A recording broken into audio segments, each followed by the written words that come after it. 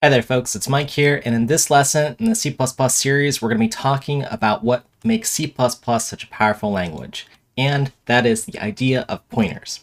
So pointers themselves are just a data type that allows you to store an address in memory. And we've talked about addresses previously with the ampersand operator that gives us the address of or tells us where some variable lives in memory. Now, pointers can sometimes be a scary topic to folks, but I want to assure you they're just something that gives us a lot of power in the language. And we're going to learn how to properly use them in this lesson and several other videos in this series. Now, I have given other talks about pointers, so I'm going to link that somewhere in the description below or above me so that you can follow along if you just want to get it out of the way all at once and get a full crash course into pointers. But that said, let's go ahead and take a brief look in this video about what pointers are with a working example and just try to get some intuition as to what they are. Again, they're not something to be afraid of or scared of, but something that makes C++ a powerful language to work in. So here we are with pointers. And again, if I just draw your attention to the right side of the screen here, a pointer is just something or a data type that stores an address. So let me go ahead and just show an example of what that is. Now, on the left-hand side of the screen here, you'll see that I have a main, one variable here, and the ability to print out the value, that is x here. So let me go ahead and just compile this program, and you'll clearly see that, well, x stores the value 7 here. Now, again, if we want to think about where does x live in memory, again, we can sort of visualize this memory here. And I'm just going to draw out some of our working memory here. And let me just give some addresses here.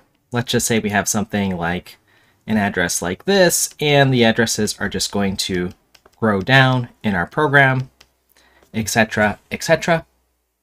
And if we figure out where x lives in memory, it's going to live somewhere here, as an integer takes up 4 bytes of memory in my program.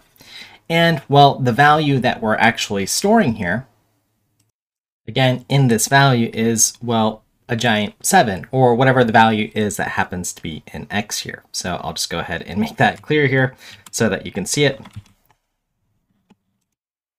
All right, and there we go. All right, so, and because an integer, again, is 4 bytes of memory, so let me go ahead and just highlight here. I have 4 boxes filled in, again, representing x here. Now, let's go ahead and just print off what the x address is here. So x is address. And we do, again, the ampersand x here to get the address of x here. And if I go ahead and recompile and rerun this program, you'll see exactly where in memory this x lives on my machine. Again, your address might be different because, well, you have a different machine than mine and different programs with different memory locations and so on. So let's go ahead and now introduce pointers here.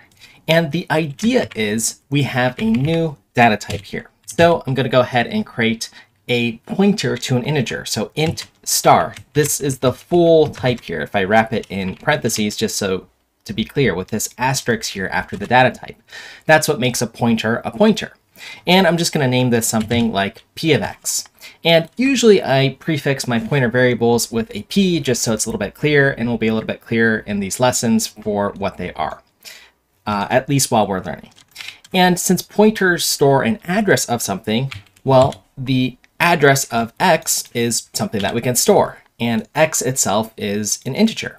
So again, if I'm going to visually represent this, let's go ahead and draw in what p of x is here. Well, it is, again, just some variable here. So allow me to just take up some amount of these boxes here, something like this.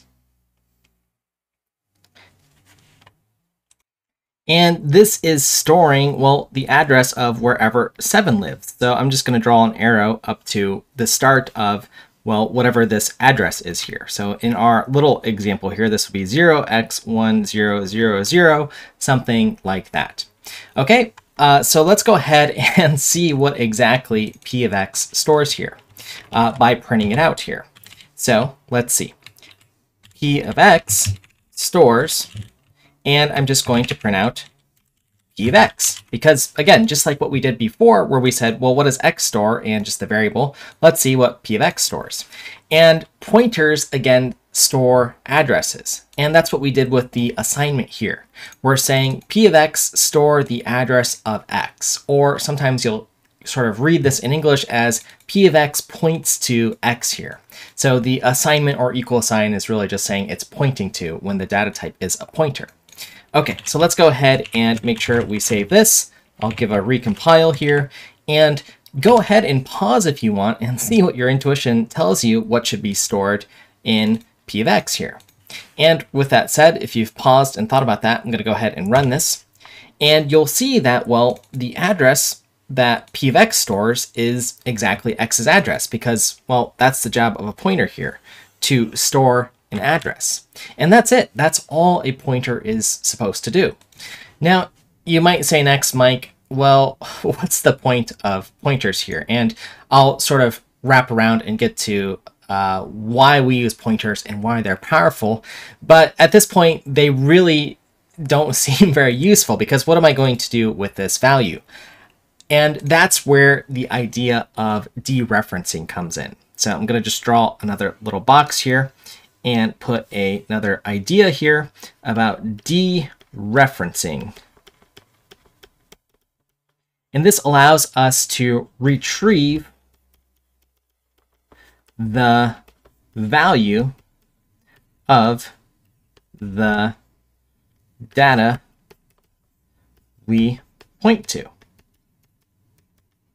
or maybe the type that we point to, the type of data. Since we have a pointer here, p of x, that points to, well, what's the type? Integers, ints here. So that's what we can retrieve when we dereference p of x. Now, how exactly do we do that here? Well, let's just go ahead and look at an example. So p of x dereferenced, and I'm just going to line up the colons here just so it's a little bit more clear for those of you following along. Well, we dereference by putting an asterisk in front of the pointer here.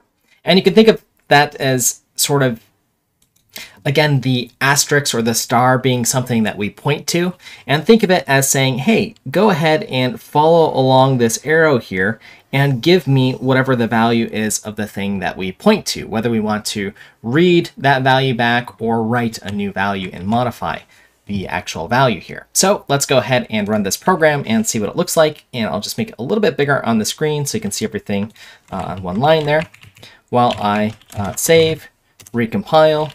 And if I rerun this, you will see that, well, if I dereference what lives at this address, which is x here, and we can clearly see that, I should get back the value 7. So that's the idea of dereferencing. Okay, so what really is the point here? Why would you say, well, Mike, why don't I just use x everywhere because that's got the value I want? Well, sometimes we want to share data or be able to have multiple things pointing to a data. So as an example, let's think if we had something or some piece of data that might be shared. Maybe X stores somebody's age, and we want to, from multiple sources, be able to point to this same age here. So let me go ahead and just create another pointer here. I'm going to call it p of x2, which will also point to the address of x here. And I'm just going to repeat this code here. P of x2, px2 dereferenced, and we're just going to repeat once again. And if I recompile this and rerun it, well, you'll see now that we have two variables pointing to the same piece of data. So if I update x at any point here, and let's do this after the assignment and say x equals 9 now. So I'm going to update the value of x. Well, let's go ahead and see what happens.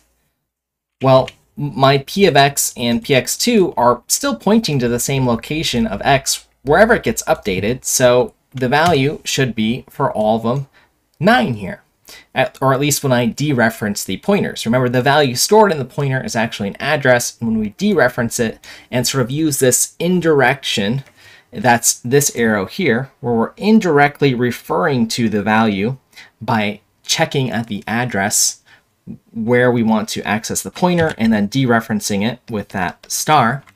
That's how we're retrieving the value here.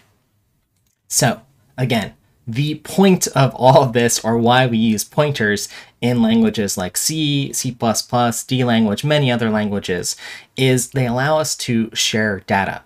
And what's going to be interesting, I think, is if you're watching this video for the first time and you come back to it again, you're going to start thinking about pointers later as you use them more, because we're going to use pointers for things like building linked data structures, like when we want to build tree-like data structures and we have to point to different nodes in different directions. Pointers allow us to do that. And likewise, we'll also be talking about memory management, and we'll think about pointers as a means to control sort of the lifetime of how long objects live in our programs. And then, of course, as shown in this example, we'll think about pointers in terms of how do we share data that we have located in just one position in our program, but want it to be accessible in different places.